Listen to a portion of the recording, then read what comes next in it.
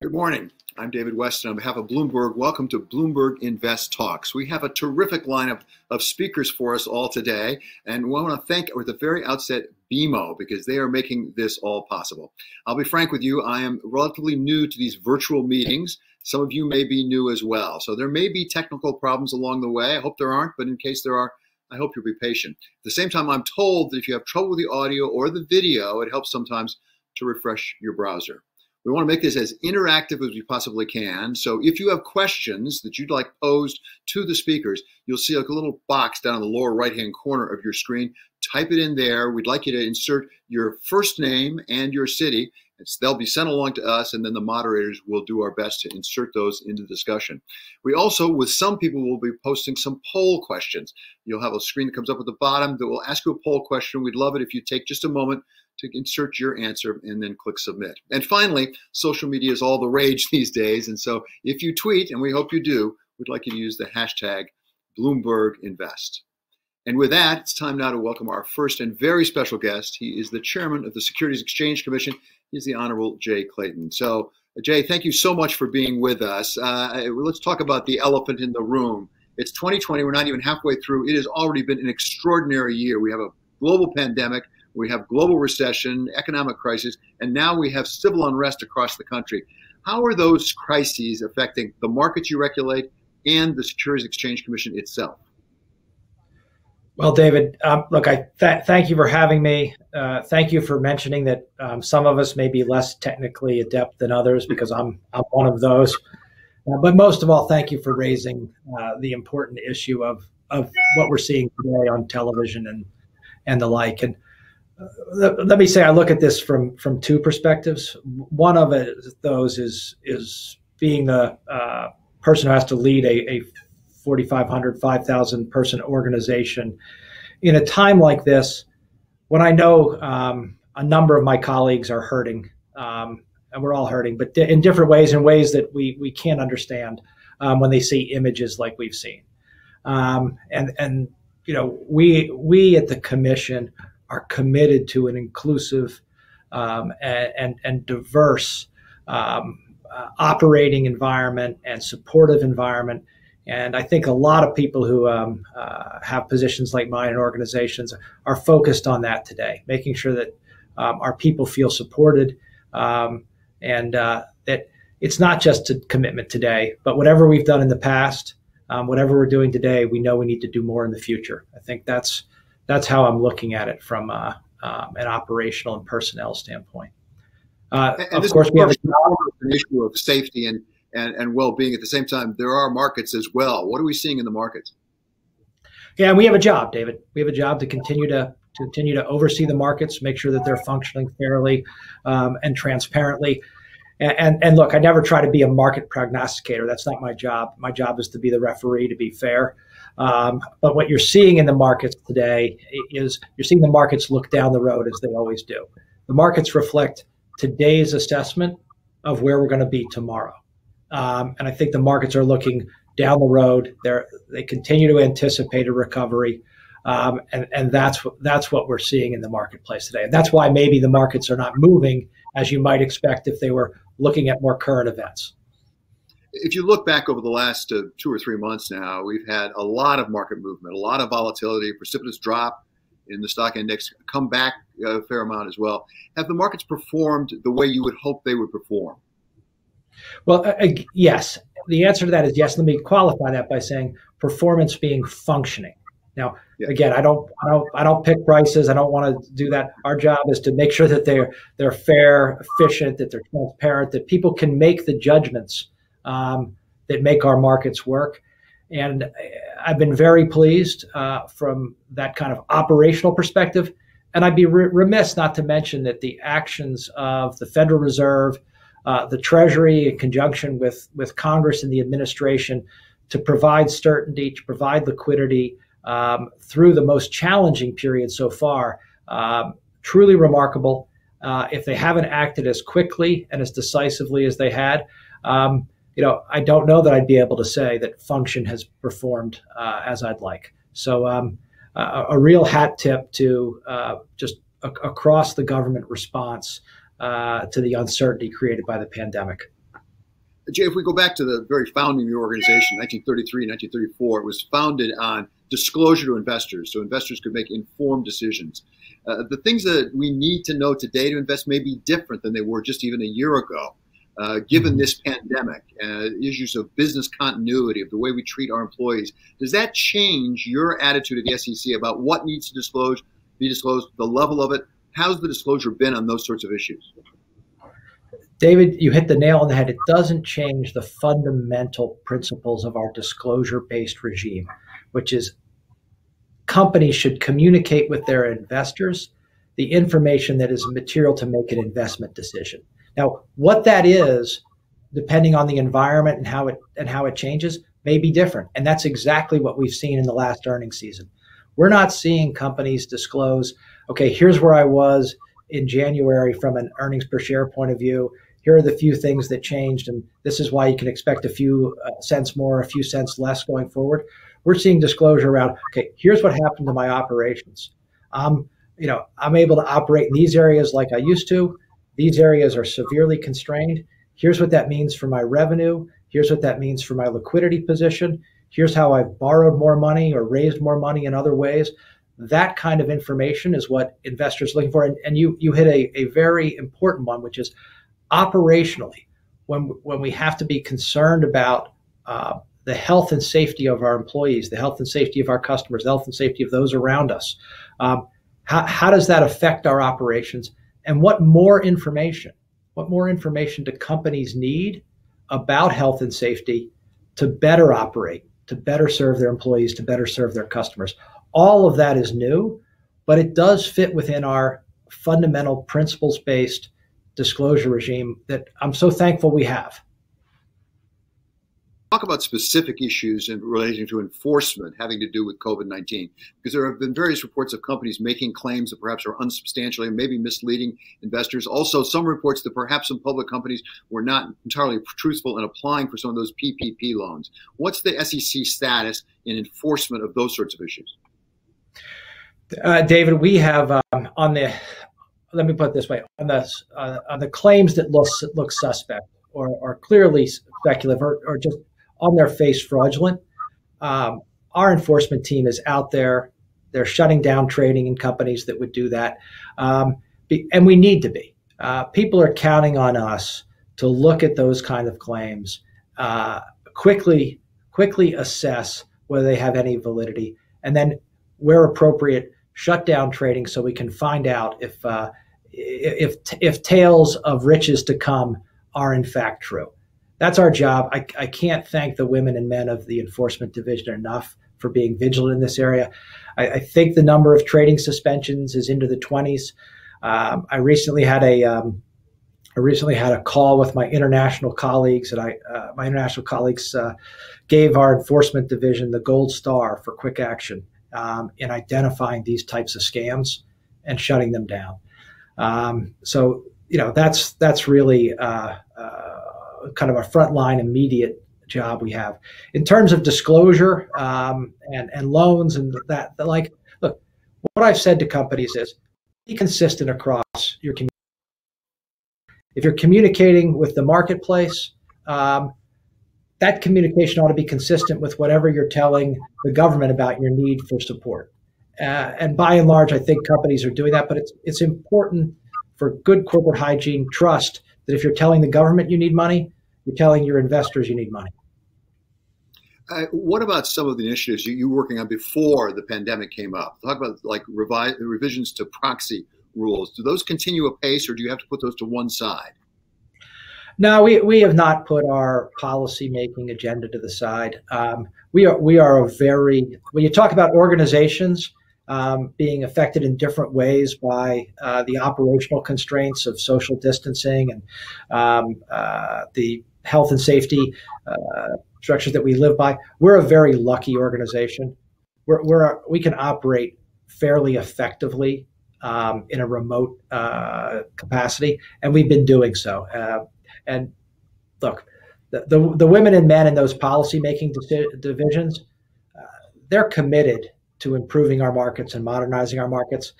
I'm not going to put that on hold unless I have to.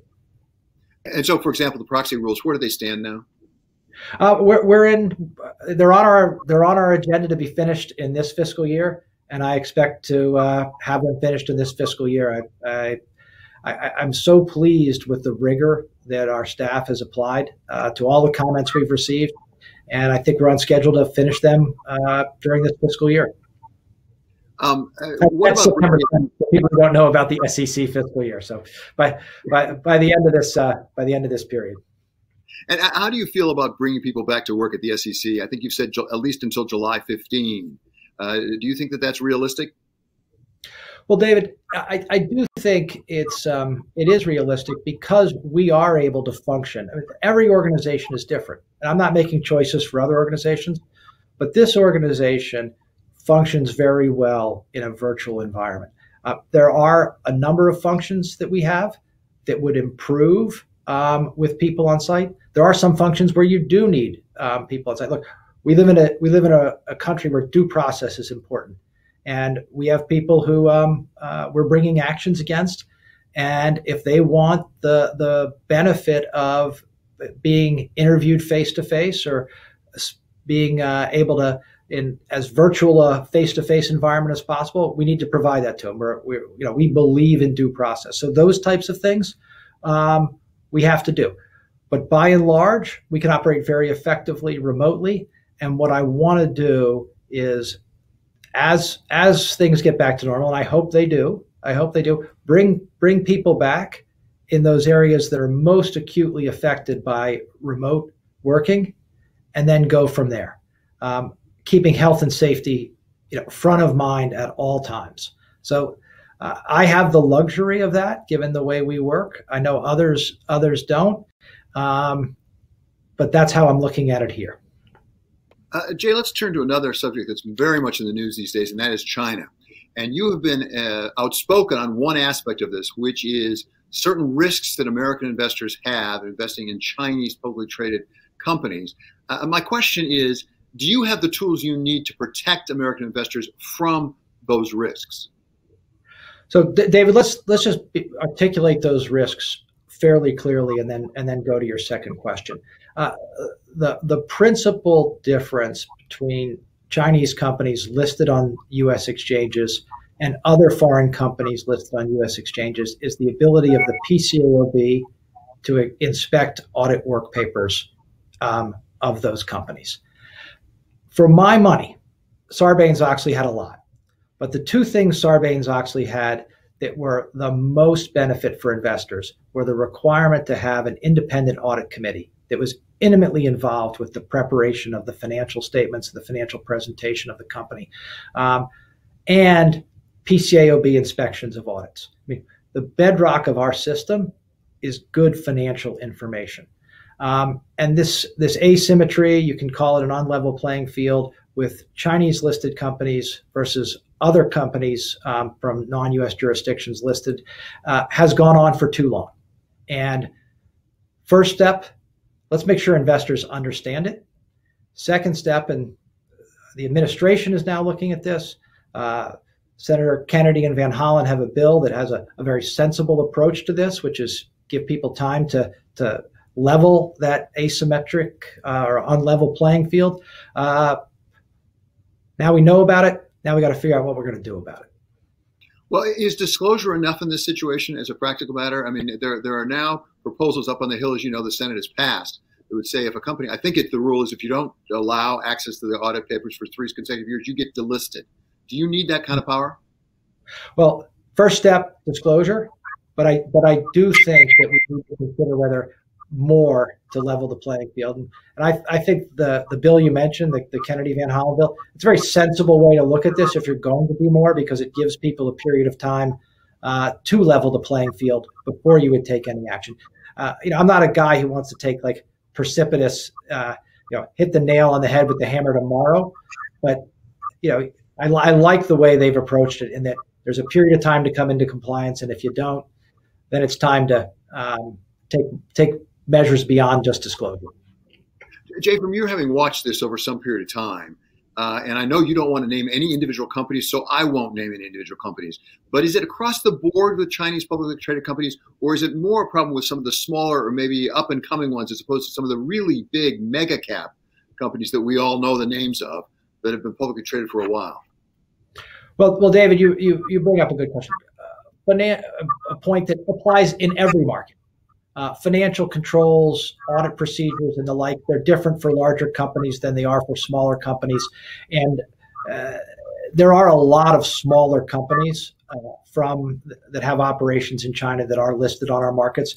And investors might look at those differently from the multi-caps or from state-owned enterprises. And I'm not an expert on international investing, but I do know enough to know that you shouldn't look at a particular jurisdiction in a monolithic way. You should look at that as to whether you're looking at a smaller company, an international company that derives a lot of its revenues from outside of that jurisdiction, or a state-owned enterprises, which has its own risks and reward profiles. Jay, do you talk with your counterparts who are security regulators in Beijing, in China? I mean, there have been times when the Chinese government has said, we really want to try to coordinate, we want to harmonize, we want to open up our markets, our securities markets. Is there any prospect of actually some of that harmonization coming about? Look, we do talk. I talk to my counterparts around the world. There's nothing that I have said to you that I haven't said to them, and that this is a problem that I believe needs to be addressed. And I hope it can be. Are you hopeful? Do you think it will be? Look, I'm an optimistic guy, but I'm optimistic because I know that at some point, hope is not a strategy. You got to do other things as well. So you said the legislation that's pending, that's been passed in the Senate, is I think you said sensible way of approaching it. Is it doable? Is it something that, as you look at it, the SEC could enforce without too much difficulty? Oh yes. No, it's a sensible piece of legislation, and it captures the issue in a way. Look, I try very hard not to tell Congress what to do. It's the other way around. They tell me what to do. But this is a very sensible way to approach a problem that's been around for a while. Jay, let's turn to another subject that you have talked about, and that is supposed ESG, environmental social governance issues. And there's a lot of people saying we should have a different method of disclosure, ESG. Certainly, investors seem to be taking that into account as they're making investments. If we watch some of the indices, give us your thoughts on what the SEC can, should, or should not do to really facilitate investors understanding the E, S, and the G. Well, David, it does in each of those cases. Let me say two things. In each of those cases, it goes back to materiality. What is important to a capital allocation, to an investment decision, whether it's governance? We talked about the PCAOB inspection and audit committees. Do you have a well-functioning audit committee? I want to know that when I want to know about G when I allocate my capital to you. If it's in E and you're in a particular sector where there's going to be regulation and the like, how are you planning for that? How do you deal with current regulations? How are you dealing with customer preferences and the like? So yes, what is material to an investment decision in each of those areas? But there is something that troubles me, David. You and I have talked about this, and that is lumping E, S, and G together. They're very different considerations, and it particularly troubles me when there's one overall ESG rating. I'm going to go back to my study of economics days. Ken Arrow won the Nobel Prize for a body of work, but one thing was that ordering preferences in that way doesn't really work. It's particularly hard when you order preferences against things that are unrelated to each other. So a single ESG score, I'm highly skeptical of whether that gives investors information that they need to make the kind of investment decision that they want.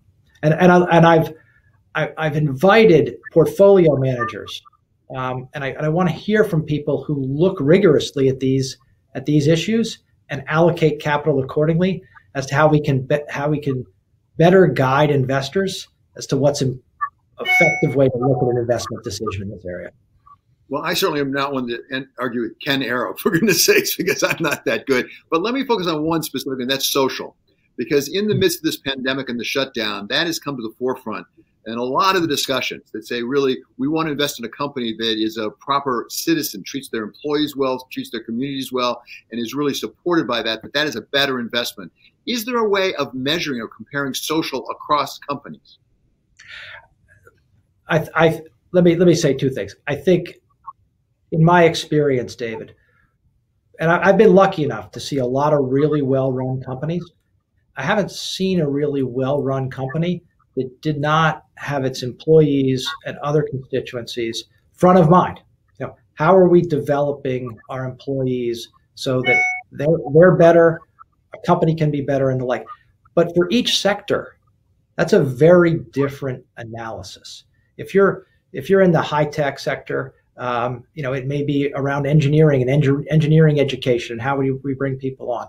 In other sectors, big box retail, your employee mix, the skills you need, and the skills you need to advance are different. So, single metric across those things is quite difficult in terms of how are you investing in your people. Now, we have a pending rulemaking. I'm careful not to get into that. But we're trying to move this forward. We're trying to say, look, issuer, tell your investors how you do look at your people and how you look at raising their value for your company and raising their value for themselves. If you look at balance sheets of companies today versus 30 years ago, the value of employees and intellectual property 30 years ago was like 10%. Now it's 30%. Investors should understand how companies are looking at cultivating that value and increasing that value. I fully agree with that. Look at, as we call it, Wall Street, as a general umbrella. What are your thoughts about those employees returning? We talked about the SEC returning and your situation, but as you look at that, what are the risks for actually the securities markets as we bring, for example, traders back to trading floors, things like that? How do you assess that? Well, how do we assess it? By talking to those entities. We talk regularly and to the exchanges, the clearinghouses, the large, what you would call traditional investment banks, the large asset managers. And one of the things that's at the top of those conversations is, how are you functioning in this environment? Are your systems strained? Do you have increased cybersecurity issues? What additional investments are you needing to make if we're going to be in this environment? We've had those conversations across the board at the start, starting in mid-March, as people move to telework. We've had them on an ongoing basis, and have regular ticklers to have those conversations. So, David, what are we finding? We're darn lucky that we're not in this 10 years ago. We would not have had the technological and infrastructure backbone across the financial system to be able to work remotely like we can today. Are there areas of stress? Of course there are. I think people have identified those and are investing in those. But let me just say this: it's front of mind for us. I know it's front of mind for our registrants, and it's something that we need to pay constant attention to, particularly in the cybersecurity area. I think we should all recognize that it's always an issue. It's an increased issue when you have people working remotely.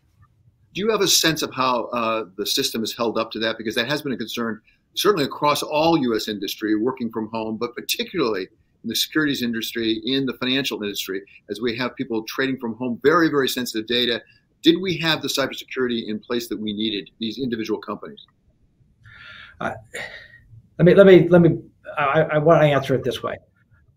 As I look across the system, I'm very pleased from a cybersecurity and resiliency point of view. Like anything, as the post hoc analysis goes on, I expect we'll identify some issues. That's our job. We're going to keep doing it. But by and large, so far, I'm very satisfied. We started this discussion by saying how the crises of the pandemic, the economic crisis, and now the civil unrest has affected markets and the SEC. Has it affected, and if so, how has it affected Chairman Clayton's agenda for the SEC? I mean, before this ever happened, there were certain priorities you had that you wanted to accomplish. How do those sit today? we're by and large on schedule, David. Now my commitment. We talked about enforcement. We talked about inspections. I believe in those. Those are continuing apace. It matters to me to look, if somebody's been wrong, particularly our Main Street investors, get them their money back. But let's do so in a way that it doesn't happen again. That's my agenda there. That continues apace, and with the COVID-related frauds that we're trying to stamp out now, being an example of that. On the markets and how they function, it's all been about modernization. We have a great architecture. We talked about our framework for disclosure. We talked about our framework for trading. The technology moves on, life moves on. We talk about the importance of intellectual property and our employee contribution to companies today being different. Modernizing our rules to reflect that agenda goes on. We talked about proxy. That's part of it. But a proxy system was built up at a time when the mails were how you communicated with your shareholders. You communicate with your shareholders in venues like this now, David, and our proxy system should reflect that, but with the same principles of transparency and fairness and understanding where the power of the vote is. Those are fundamental to our security system. One of the things we talked about before is you're concerned that individual investors have access to some of the sophisticated sorts of securities that the big institutional investors have access to. How does that sit? We're continuing to work on that. It's an interesting, vexing, but important problem that we have to solve. Our markets have transformed to a position where many opportunities are in the private markets, and our sophisticated investors have the ability to tap those markets, and they do so with large investments. One of the great things about our public markets is individual investors invest side by side with our institutional investors. They get the same deal. If you invest in a public company as an individual investor, you're investing, on virtually the same terms in all respects as an institutional investor. Challenge for the SEC is, how do we get individual investors access to those private investments where they sit side by side with sophisticated investors and a pool of sophisticated investors? Great thing about public markets is you're not sitting just side by side with one sophisticated investor. It's a whole pool of them. How do we get people access to those private markets? They're sitting side by side with a pool of sophisticated investors and at a cost that makes sense, not a high entry fee or a high exit fee. That's what we're working on. It's a challenge. Yeah. Yeah. You said that you take your orders from the Congress. You don't give orders to them. If there was one thing the Congress said, I'll give you some power you don't have now, what would it be?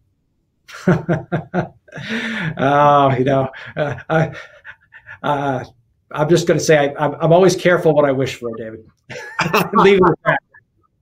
Yeah, with great power comes great responsibility, and generally that's a fair point. Okay, Jay, I really appreciate your spending time with us today. It was really informative and helpful. You're terrific to be here. That is Jay Clayton, and he is the chairman of the Securities Exchange Commission. And now it's my great pleasure and privilege to turn it over to my fellow anchor at Bloomberg, Scarlet Fu.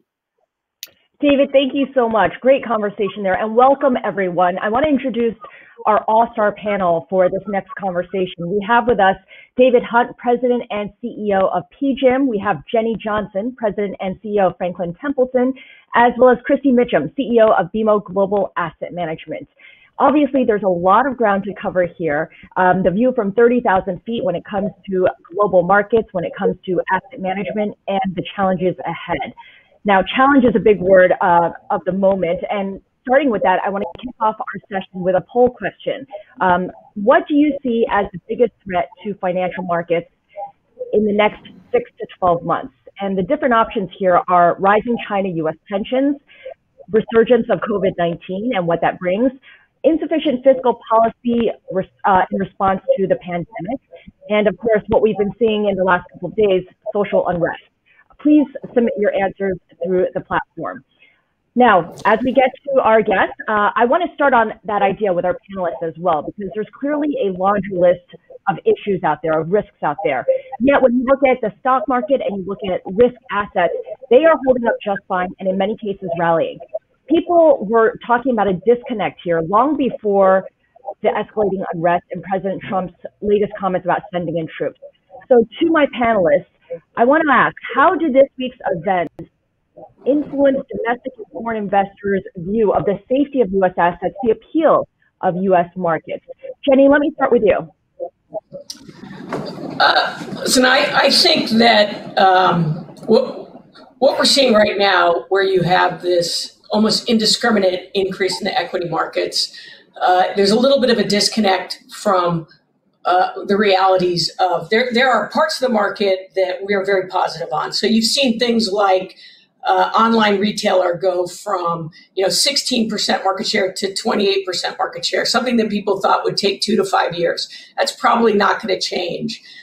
You see things, the opposite side of it, what we've seen in kind of the T&E and some of the risks there, that if there's a second wave, you're going to have issues. We think that this is where active management is really important, because some of the winners are going to continue to be winners. We're constructive on companies that have strong balance sheets who could withstand this, because we don't know whether or not there's going to be a second wave here. But I think more than ever, what we know right now is it is a time to be discriminating in your investment decisions on the equity markets. Christy, let me ask you the same question. Do this week's events change or alter the way that investors view U.S. markets, the perceived safety of U.S. assets? I'm not sure that I think this week's events sort of alter that in particular. I would tell you in general, what we find not that dissimilar to Jenny's comments is that equity markets, we think, are pretty much quote unquote priced to perfection in terms of really two things. One, I think the resurgence of COVID has been greatly discounted in terms of a second wave in the marketplace. And also the prospect for a successful vaccine, we think, is very much priced in the marketplace. So I think our view is that, again, I think kind of echoing the comments that Jenny had, that this is a time to be discriminating. I think it's also time to be really balanced in your investment portfolio.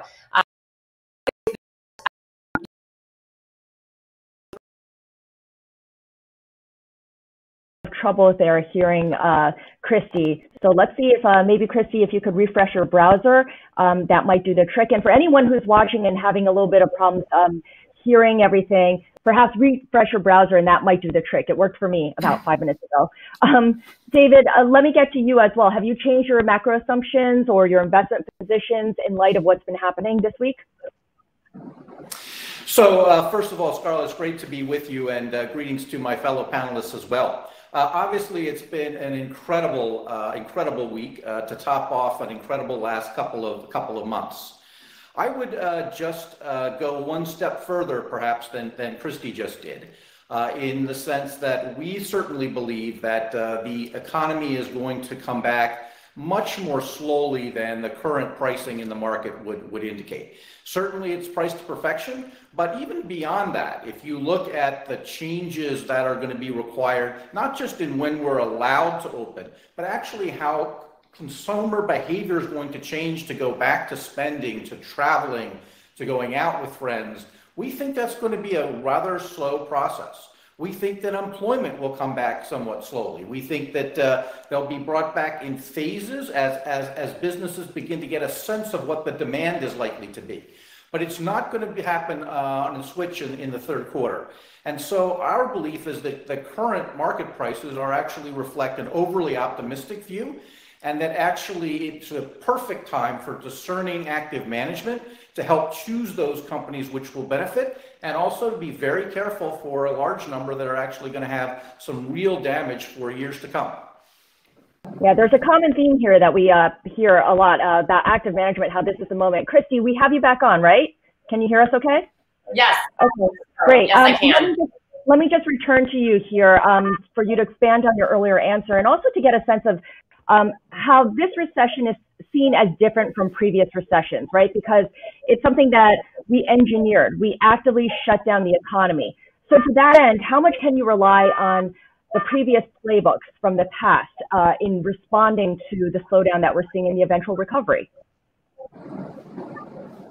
Well, I think it's very fair to say that this crisis is unique, but I think it would also be fair to say that we have been able to draw quite significantly on the playbook that was utilized particularly in the 2008 financial crisis. So if we sort of think back several months ago, what we were actually in terms of a real absence of liquidity and a real freezing of credit markets that we saw back in 2008. And I think one of the things that I think we can take great confidence in is just how successfully the Fed and the Treasury work together to really unroll a set of programs which have been immensely helpful in terms of both unfreezing financial markets, but also really adding liquidity into the system that can help fuel not just the trajectory of stressed small businesses, but also consumer credit.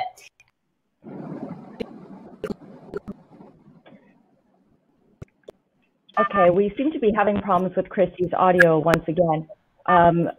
Christy, I'm sorry, would you be able to refresh your browser once again? I apologize for the technical issues. But I take Christy's point. I want to on that. Christy, are you with us? Okay. I want to continue on what Christy was saying and bring up the Federal Reserve here, because that's certainly a big factor here, and it's the backstop for the risk assets. And Jenny, I want to come to you here because the Federal Reserve, we know, is doing all it can to support the capital markets. It's buying corporate debt through exchange-traded funds. And we have a Bloomberg chart that we'll pull up to really show you how that is. Everyone bought into these ETFs before the Fed began buying in anticipation that it would. Demand for that debt is through the roof, which means that companies can raise cash by selling bonds, even when their businesses at the moment aren't able to generate much revenue. So that raises the possibility of zombie companies, firms that can issue debt to stay alive, even though their business is not doing all that well. Jenny, do you see that as a risk to the economy? You know, look, I think it was critical, and one of the things we have to remember in this versus 2008 is this was the fastest peak to trough in a market drop. You saw that, you know, there was a day that the Treasury market had frozen up. So it was across the board. And I think the Fed actions to step in were really needed, you know, because you had to kind of kickstart and build some confidence back in the system.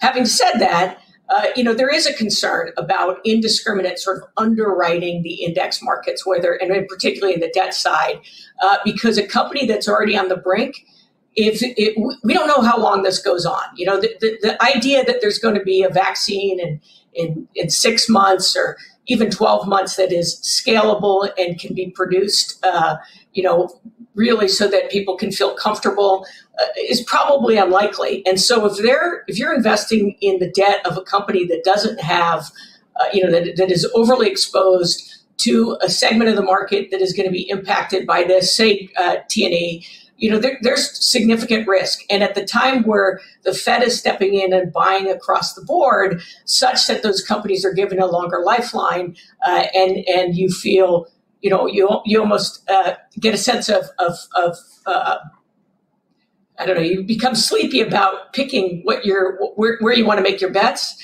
I think can be a real dangerous thing right now. David, what do you think?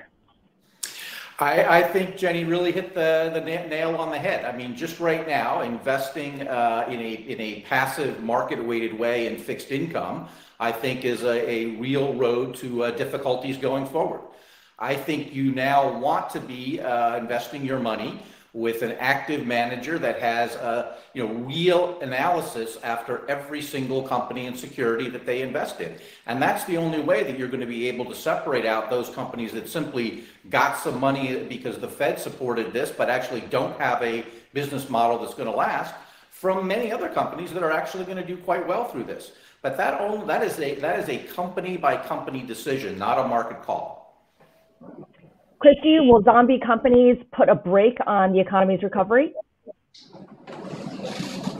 So I'm just getting back in, so I may have missed some of the context from my other panelists, but I would say no. I mean, I think that's around the edges. I think certainly there are companies that would benefit from the indiscriminate provision of credit, but I think it's relatively few. And I think I caught the end of David's comments, which I think would very much echo mine, which is, again, this is a time for investors to be making active choices, to understand the fundamentals of the companies they're investing in, their forward business model and creditworthiness, and make those active decisions on behalf of clients. Okay, so let's turn to active versus passive, because certainly active is having a moment right now. Passive funds have been seeing outflows, and we have a chart that highlights that divergence of late. And it's certainly a pushback against what we've seen earlier in 2019, for instance. Quants are also stumbling as well because they had no data set for the pandemic and the sudden shutdown of the economy. So really active was in the best position here to capitalize on what was going on and to be nimble and respond. Do you think active will be able to sustain this? Jenny? Listen, I think that in choppy markets, volatile markets, that is where active does very, very well. Everybody's a brilliant investor in a full-on bull momentum market.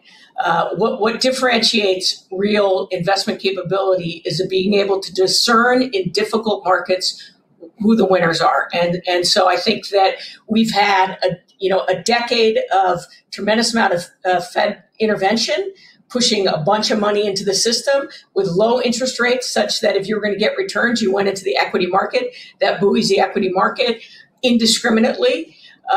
But when you have this kind of difficulty, that's when, again, knowing which companies can withstand what could potentially be an 18-month COVID issue or longer. The U.S. is likely to have a 20% unemployment, 40 million people out of work, with GDP that is 70% or 68% the consumer. So which companies can sustain that? It's going to be really important that there is active thinking and active management going into making those selections. Won't algo-driven quants eventually prevail and they'll be able to catch up once they have enough data to compile a history and figure out how to capitalize on the opportunities? What I would say, I'm a big believer in data and data being predictive. Data is predictive until there is some event that changes such that that prediction no longer works. So quant I think is excellent as I believe in a hybrid of active managers reviewing data-driven information. But you have to be able to overlay. Take this virus. Can you really build a prediction and a model to predict a pandemic and know how that's going to play out in the future? Those types of things require somebody to look at and say, hey, it's changed. I need to overlay that kind of judgment to the data. Okay, let's get a sense of your views on the overall state of the asset management industry, because the most overused phrase right now is the new normal. I hear it applied to everything. I like to call it the bizarro world because up is down, left is right. And there's a temptation to apply that lens to everything that we see, including the asset management industry. David, let me start with you here. What do you think people get wrong when they look at the asset management industry in this current environment? What are some of the misperceptions out there? So I think it's a great question, Scarlet. And so many times when we go through one of these fast changes, there's a very human tendency, I think, to extrapolate from this particular situation and assume that the new normal will be fundamentally changed. And of course, we know from the GFC, we know from 9/11 that the world does change, and it will so this time. But maybe not in the ways that people think, and maybe not as dramatically as people think. Let me give you the best example. I continue to hear people say, well, we'll just work from home. This has worked incredibly well. One of the great surprises of the asset management industry is with clients at home, all of us at home, our vendors at home, this has actually worked. And so there's a natural extrapolation to say, well, maybe this is an industry where we can actually be at home. I would say that's not true. It's certainly an industry where we can have more flexibility, where more people can work in a more flexible environment. But culture is at the core of our talent-based business. And culture requires people to be together, both to take in new members and to extend the culture more broadly. And secondly, we're an environment that requires creativity. And creativity is tough over Zoom. It can happen a little bit, but you need to be in an environment with the give and take, the back and forth to really generate good ideas. So while I hear all the calls for staying at home, and we will have more of that, fundamentally our culture-driven, creative environment will need to come back.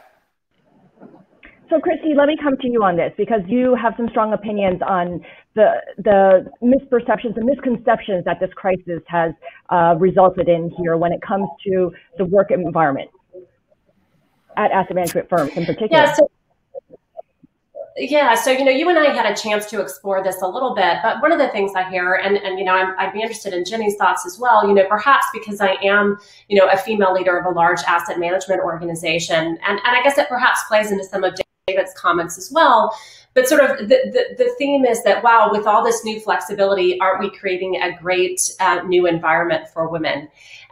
I would say, I think the prospect is there that we could be creating something really interesting in terms of the ability to offer more flexibility, which I think actually would help the gender dynamics within the industry. But I think it would actually be a vast misstatement to say that this crisis has largely been good for women.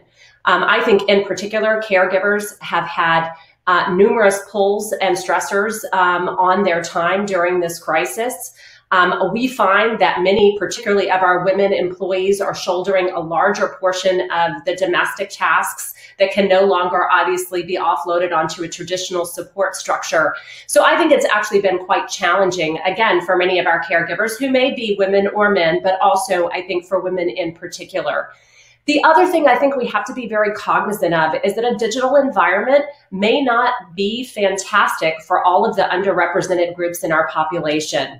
Many underrepresented groups are actually very much impacted by stereotype threat. I think as leaders, we've learned to conduct the meeting in a way that actually adds equity to an otherwise, I think, inequitable sort of platform.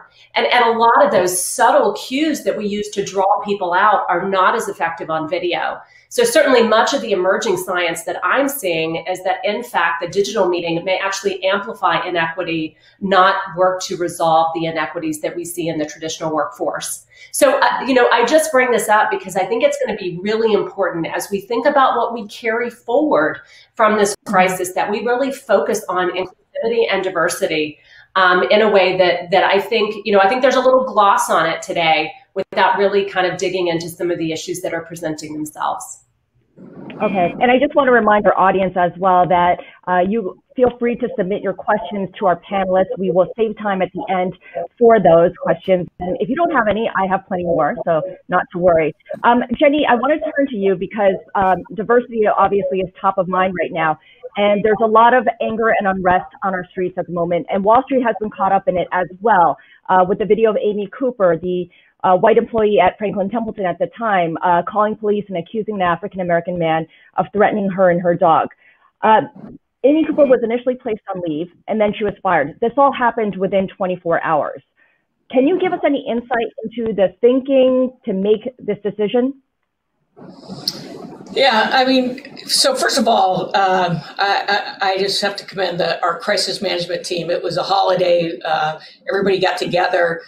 We needed to spend time getting the facts. Sometimes videos can get manipulated, and so you have to make sure that you've reviewed all the facts. I think the facts were undisputed in this case, and we were able to make a quick decision. We are a company that has employees. We have offices in 35 countries. We have clients in over 170 countries. We really work to have both a diverse environment, and diversity means nothing if it's not an inclusive environment. And that is critical to us. And so, we just felt that in this case, we needed to make a statement. And it has been a great opportunity for us to actually reflect internally and reach out to our business resource groups and talk to them about, what else can we be doing? I mean, this country, the U.S. is in a lot of pain right now, and our African-American colleagues are in a lot of pain right now. And so making it a time to really reflect internally, all of us as leaders of our asset, we can't control everything, but we can control the environment in which we operate our companies. And it starts with leaders ensuring that discrimination is not tolerated and that we create an environment that absolutely feels inclusive for all employees. What was the response from your employees Jenny, from your clients to the decision that you made?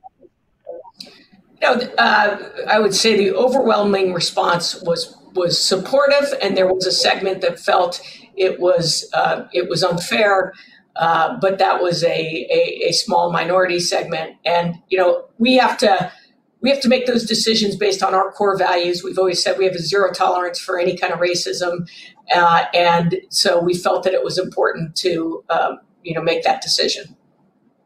Okay. David, I want to get you in on this conversation as well. Has these incidents that we've seen, whether it was Amy Cooper in New York or what we're seeing on the streets right now, has it led to any internal changes at your firm? So I think that the last week has been unbelievably painful for our Black community. As many of you know, both Prudential and PGIM is headquartered in Newark, which is 85% people of color. We've been there for 145 years, and we're the largest employer in the city. And so we have deep roots in our community, and we really feel deeply the pain that the Black community is in now. And I think that the last week, and I would expect this will carry on for a long time, I see my role and other PGIM leaders' role in three ways. First of all, it's to stand with our Black colleagues. They are going through an enormously difficult time, and they need to understand that we are absolutely with them. And I would applaud the actions that Jenny took so quickly, which made that statement clearly. Secondly, we need to listen. We have a wonderful Black Leadership Forum, which brings together all of our Black associates together regularly. I'm spending time twice with them in the next couple of days. And I really want to listen and understand and make sure that they feel supported. And the last, and this is the most important, Scarlet, we all need to publicly condemn racism and prejudice in every form. I think that what is fundamentally different this time is that silence cannot be an option for leaders who have inclusive values. And I think that you've seen a very different response from corporate America this time, and I applaud that, and I would encourage all other leaders who've not made public statements on this to do so. Okay, thank you for that. I want to throw in one last question here that goes back to the industry and goes back to what we started with. And we've talked throughout this conversation about how in this environment, the strong tend to get stronger. You see it in the market cap of the S&P 500, the mega cap tech companies doing better, and the companies that aren't in a position to benefit from this whole pandemic hurting. Let's talk about what this means for asset management firms, and I'll give you each an opportunity to answer. What does the crisis mean for consolidation in asset management? Because there was already this trend before the pandemic even came, in which the strong would survive and the weak would need to be bought out. Do you think we'll see that trend accelerating because of this crisis? Jenny, let me start with you. So I don't necessarily think that the crisis is accelerating it, because I think that the crisis, as we've already all discussed, is a great opportunity for active managers. So that part of it is positive for asset managers. Having said that, the reality is, let's look at the trends in the industry. There's tremendous fee compression. There's a need to make investment. Regulatory costs have increased. Compliance costs have increased. There's need to make investment in technology. Data is expensive. Active managers who are able to leverage broad, deep data sets to be able to gain insights from non-traditional sources of data is going to be very important. The ability to scale that over more assets is better. In the case we announced, obviously, our Legg Mason acquisition, which, was really driven by growth objectives. We think that having a broader product set is critical. We think that having more diverse geography is going to be very, very important. And as well as it gave us diversity in a client base going 50-50 institutional and retail. And, that enables us to invest more because clients are demanding more than just product management. They want additional partnership services. So financial advisors are expected to be wealth managers. They're expected to do financial planning and tax planning, things that weren't traditionally looked at by that advisor. And that's driven a lot by this fee-based trend. And institutions are looking for greater insights. And so to be able to tap into an active manager's, say, sector analyst. We have a woman who on our biotech team is a PhD from MIT in biology. She can go through all the details around where the state is of various vaccines and antivirals, which are all going to be significant if you're a macroeconomist trying to make decisions about asset allocation, understanding that kind of fundamental. So what we're finding is clients want more from their asset managers, and the ability to spread those investments across a broader asset base, we think is going to be important. Christy, what's your take on this, on consolidation in the industry? So I don't know, it looks like, can you hear me? Yep, we can hear you. What is your take on consolidation in the industry? Will we see an acceleration of that? Yeah, so, I think we've obviously been on a journey as it relates to the evolution of the industry. And I think over time, it would be very safe to say that there will be fewer as opposed to more asset managers. So I think the trend towards consolidation will continue. I guess maybe taking a little bit of the con on what Jenny said, I think that some of the beta levels may force some acceleration of decisions around consolidation. Also, I think as broader businesses get stressed, that does create at some point decision points that may be unexpected. We certainly saw that in the financial crisis of 2008. But I guess the other thing I think to note is if you look historically, when does M&A activity start to pick up after there is a major market dislocation? It tends not to be for about 18 to 24 months post-crisis. So I guess I would say, yes, I think you're likely to see both a continuance and potentially an acceleration of activity. But my guess is that that's not what we're going to see in the here and now. And we should expect that, I think, after some tail post, when this crisis subsides. Right, a lag there. David, your take? So I'll offer the somewhat contrarian point of view. I think that the industrial logic that Jenny laid out is absolutely compelling, and I agree with it. The good news is that asset management is not a business. It's actually a profession. And we operate in the service of investors, not with only the view of shareholders in mind. And that's the reason why there's been so little consolidation actually over the years, despite it being, predicted again and again and again that we would have these waves of consolidation. This is a talent-based business, and many mergers that have happened have not actually benefited clients. They may have helped take out costs. They may have helped expand and diversify a product line. But when you say, why is the client's investment outcomes better? Those have really come up wanting. And it's one of the reasons why many of the big mergers over the last couple of years, you've seen the stock prices actually been punished for it. So I believe that it will be true that the large will get larger because scale does matter more than ever, exactly as Jenny said, but it will happen slowly. And I believe that small firms that have a wonderful distinctive edge in investing will always have a place in our industry. People need smaller firms with real investment edge. And the place that's in trouble is the middle that's really doesn't have the investment skill, but has gotten too big and too broad. And those will continue to suffer and decline. But it's a much more complicated story than just there will be consolidation.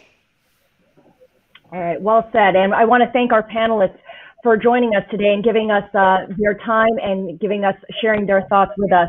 David Hunt, President and CEO of PGIM, Christy Mitchum, CEO of BMO Global Asset Management, and Jenny Johnson, President and CEO of Franklin Templeton. Thank you all for joining us today on the Bloomberg Invest Talks, Markets in Focus, this virtual event. We hope you enjoyed these conversations, and we welcome your feedback. So please be sure to respond to the exit survey that'll appear on your screen at the end. Also, a special thank you to BMO Global Asset Management for supporting today's event. Now, I'm going to go off here on a shameless plug. You want to stay tuned for more interviews in the Invest Talk series. You can follow us on various social media platforms at Bloomberg Live on Twitter, as well as LinkedIn for updates. And be sure to follow our ongoing financial markets coverage on @business, as well as our website, Bloomberg.com. And if you haven't already, please consider subscribing to Bloomberg.com at Bloomberg.com/subscriptions. Thank you once again for joining us all. We will see you at the next one. Have a great day.